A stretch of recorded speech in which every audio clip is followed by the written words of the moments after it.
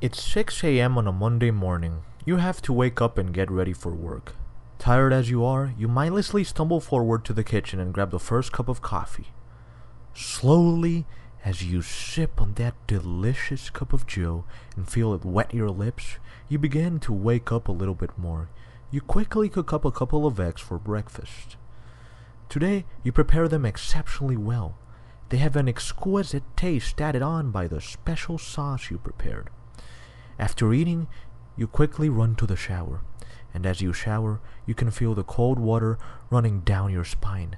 You realize you lost track of time and hurry your way out. Now, you might be thinking, okay man, what the hell is your point? Well, the point is that despite the fact that you might think that the situation just described is a pretty mundane one, as trivial as it gets, you're wrong.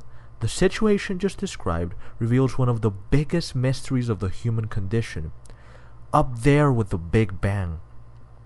The inner first-person experiences that you have, the feeling of having sensations, perceiving colors, width, depth, and height, having emotions and thoughts, all of this is the mystery of the hard problem of consciousness. For years on end, scientists and mystics alike have tried to tackle the seemingly insurmountable difficulties inherent in the mysteries of consciousness. In the last decades, the biological disciplines of neuroscience, physiology, and endocrinology and so have made pretty significant advances in determining what physical occurrences inside our bodies make us feel in certain ways. In other words, what biochemical processes underlie different conscious states of ours. For example, we know that when someone is anxious, their cortisol will probably be spiking through the roof. If someone is depressed, he or she will likely be suffering from a lack of serotonin in his or her brain. These are detailed descriptions of what a person reports to feel when certain chemicals, hormones, and neurotransmitters are or are not present in their bodies.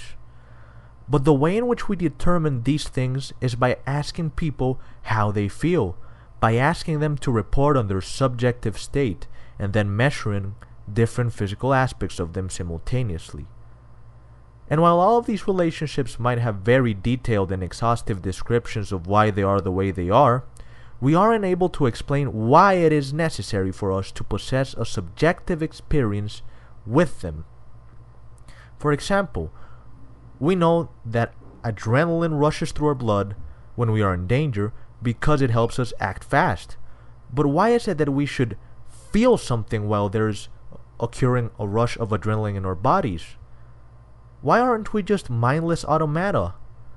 Could it not be the case that, hypothetically speaking, we could all be zombies, dead inside, not being able to see, hear, touch, taste, and feel, but nonetheless being biochemically programmed to react exactly as we do? One could, after all, imagine a robot that runs when it is in danger, cries when it is sad, and so on, but has nevertheless no inner life. How is it that we are not carrying out all of these activities in the dark? The reason why this is so difficult to study is because it is the quintessential form of subjectivity. Consciousness is inherently subjective, and no one can have direct access to our personal feelings, emotions, thoughts, and the private images that we have in our minds. All they can do is access the things that correlate with such self-reported conscious states. For example, you can measure the cortisol that is abundant when people allegedly report to be quote-unquote stressed, or the endorphins people have when they report to allegedly feel euphoric. But for all we know, they could be lying.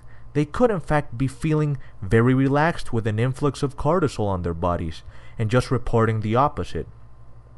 And there is yet no way to prove or disprove this. Naturally, as when big questions like these permeate the public sphere, people rush in to try to give different answers. For one, religious folks try to play on the old soul and spirit card. The thing that is rendering your subjective experience, they claim, is the intangible and invisible soul that God has bequeathed to us. Now, if we go by scientific standards, this doesn't seem very plausible. So far, no studies or experiments have found evidence of there being a soul, and the question itself seems unfalsifiable. There is no central place at which your consciousness resides. our brain is compartmentalized and decentralized in a way that is not compatible with the existence of a soul, which would be considered the center of all experience. Next on comes the scientific explanation, which despite being a little more enticing, is incomplete at best. Researchers have posited the idea that whatever consciousness is, it has to be related to information processing, and it works as a function of it. Our nervous systems are in essence information processing systems.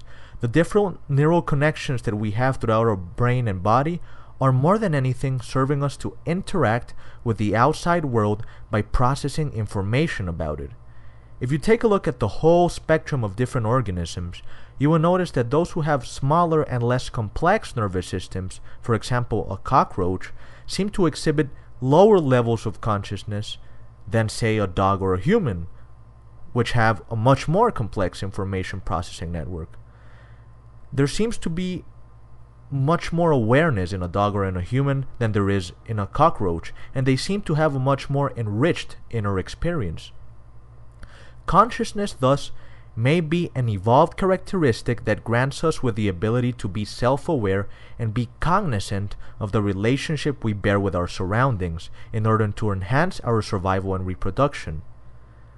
Despite the fact that this seems plausible, it is still not convincing to many scientists, given that any action that we can conceive of, whether running away from a predator or trying to get food, does not necessarily entail the need to be self-aware. All of these activities, many scientists claim, can in principle be performed by mere automatic programming. We could all imagine a robot that detects threats and runs away, that determines when it needs energy and plugs itself to the charger, and yet wouldn't be able to necessarily have a subjective experience.